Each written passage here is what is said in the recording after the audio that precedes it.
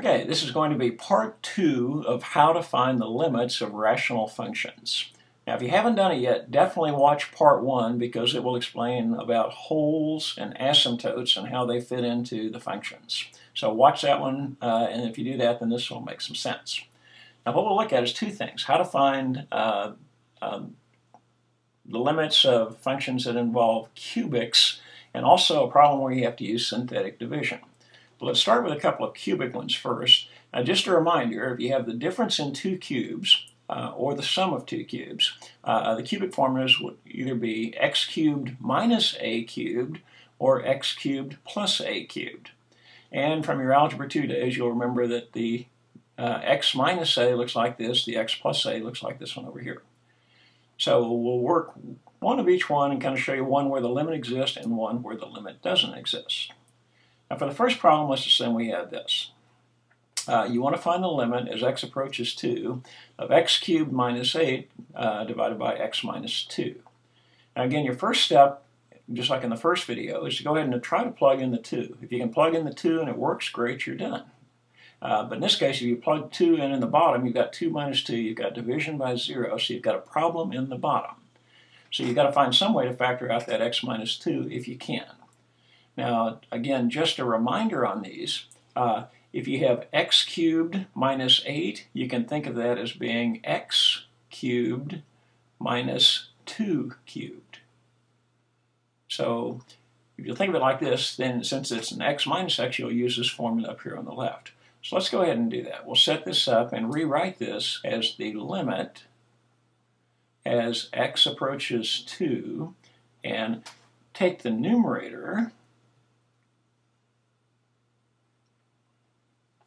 and change it into this formula right here. Well, in this case, x is x and a is equal to 2. So in our formula, the way we're setting this up, this right here would be x, and this right here would be a. So a is equal to 2. So just plug that into your formula.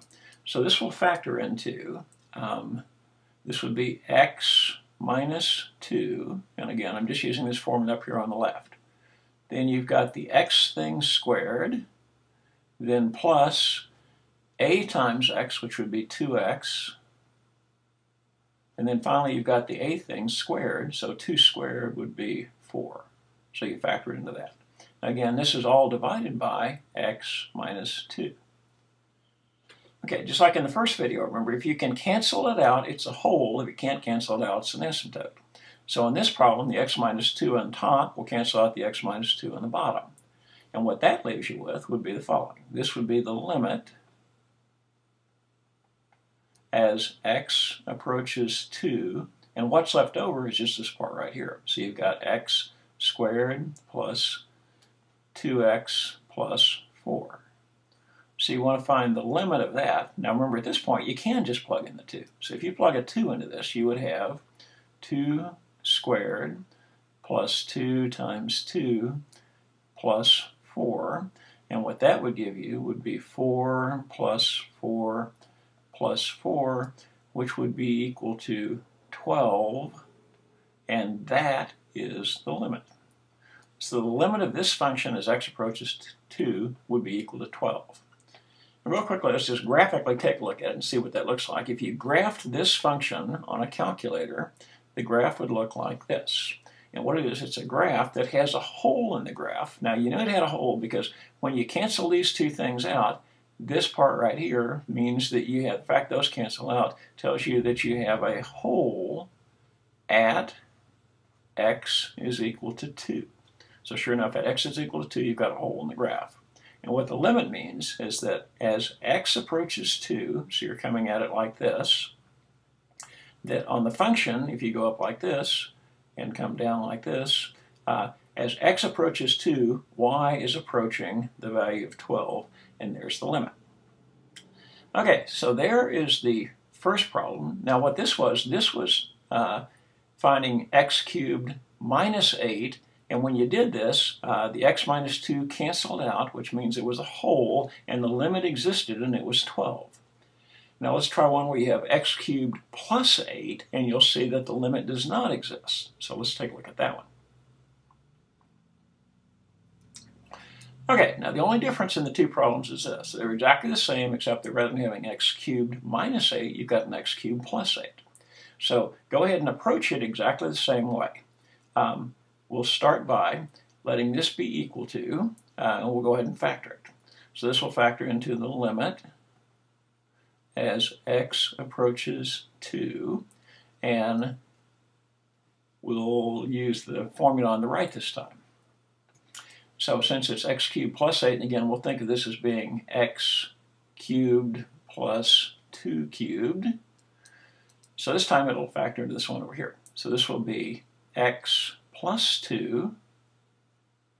Then you'll take the x thing and square it. So you've got an x squared minus 2 times x. And then finally plus the 2 squared, which would be a 4. And this is all divided by x minus 2. Now in the first problem, you had an x minus 2 in the top and x minus 2 in the bottom. They canceled out, which told you that you had a hole in the graph. In this case, these do not cancel out. So even though you got it factored, you've still got a problem at x equals 2. And you can't get rid of that problem, which tells you since you can't cancel that out, this tells you that you have an asymptote at x is equal to 2. So you can't cancel it out. You've got an asymptote. No matter what you do, you can't get rid of the problem. So you will have to conclude that this limit does not exist. So as x approaches 2, the limit to this function does not exist. And if you look at the graph, you'll see why it kind of makes sense. Let's take a quick look at what this graph would look like. So if you graphed it at x equals 2, rather than having a hole in the graph, you've got an asymptote. And the function does this. This part takes off toward negative infinity. This part takes off toward a positive infinity. They're not settling on a single fixed number, so the limit does not exist.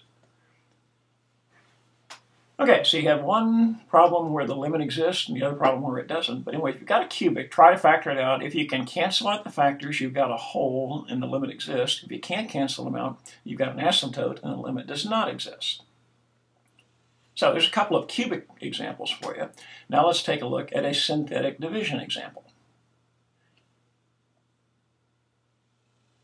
Okay, and what it's going to look like is this. You've got a problem. You want to find the limit of this long function here divided by x minus 2. Now, just like in those previous problems, if you can plug in the 2 and it works great, then you'd be done. But in this case, if you plug in the 2, you've got division by 0 in the denominator, and that's going to cause you a headache.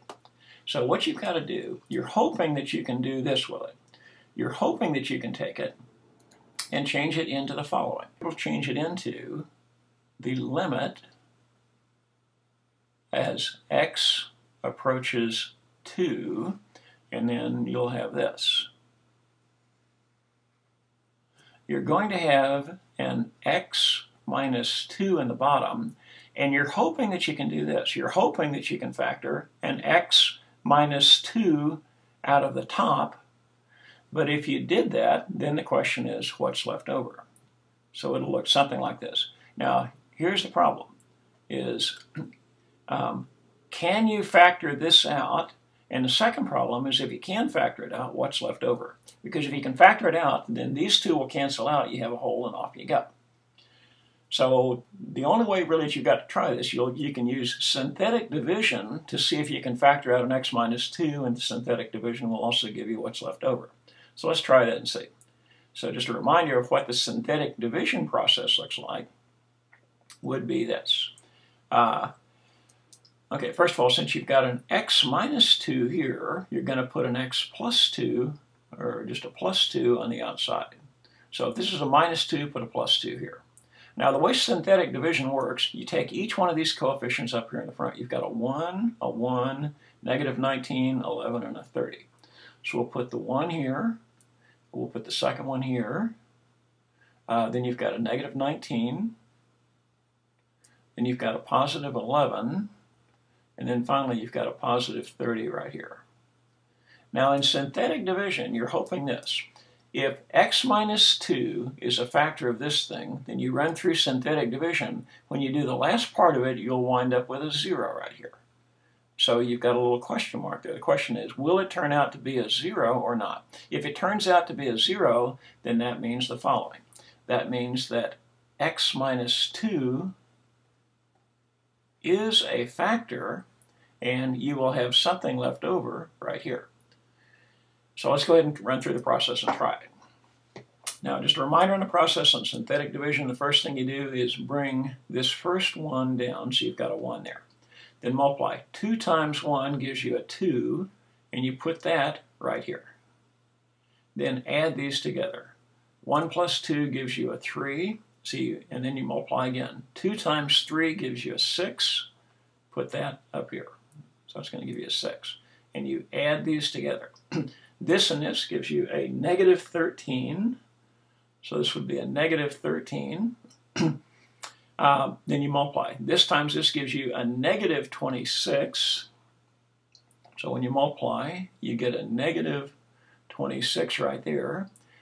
Add these together. That's going to give you a negative 15 right here.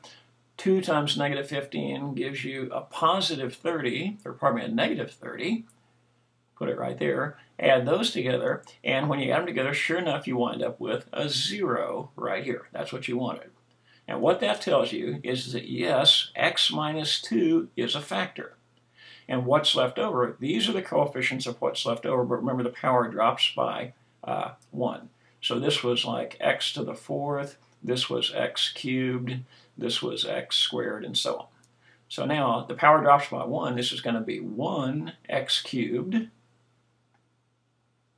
plus 3x squared minus 13x minus 15. So these numbers right here become the coefficients of what's left over. And that's what's left over right there. So after you factor out the x minus 2, this is what you've got. So go ahead and put those back up here. That gives you x cubed plus 3x squared minus 13x minus 15. Okay, so what this means is this continues on with the problem. Now, if this had turned out to be anything other than a 0, suppose it had turned out to be a 4, then that means that x minus 2 would not be a factor, and in the original problem, you would have to conclude that the limit does not exist. But since it does factor out, you're back to this whole situation again. You've got an x minus 2 in the top, which will cancel out an x minus 2 in the bottom. And what that tells you is that you have a whole at x is equal to 2. So now, once you cancel those out, then the problem turns into this. This turns into the limit as x approaches 2 of x cubed plus 3x squared minus 13x minus 15. Well, now that you can take limit. Just plug in the 2 and it'll work just fine. So everywhere you've got a 2, or everywhere you've got an x, plug in a 2. So this will be 2 cubed plus 3 times 2 squared minus 13 times 2 minus 15. And if you stick that on your calculator, it will turn out to be a negative 21. So that is going to be the limit. So just remember, you have synthetic division. The idea is if you've got an x minus 2 in the denominator, somewhere or another you've got to try to get an x minus 2 in the numerator so they'll cancel out. So do synthetic division, and if you wind up with a 0 here, that means that x minus 2 is a factor. And this is what's left over. So take what's left over, put it back up here. The factors will cancel out. Then just plug the 2 into what's left over and you get the answer. So that's an example of if you've got some longer problems, use synthetic division and assume that the only possibility, since it's got an x minus 2 in the bottom, you have to use an x minus 2 in the top. And since this is an x minus 2, then you put an x plus 2 over here. So there's a synthetic division example and a couple of cubic examples.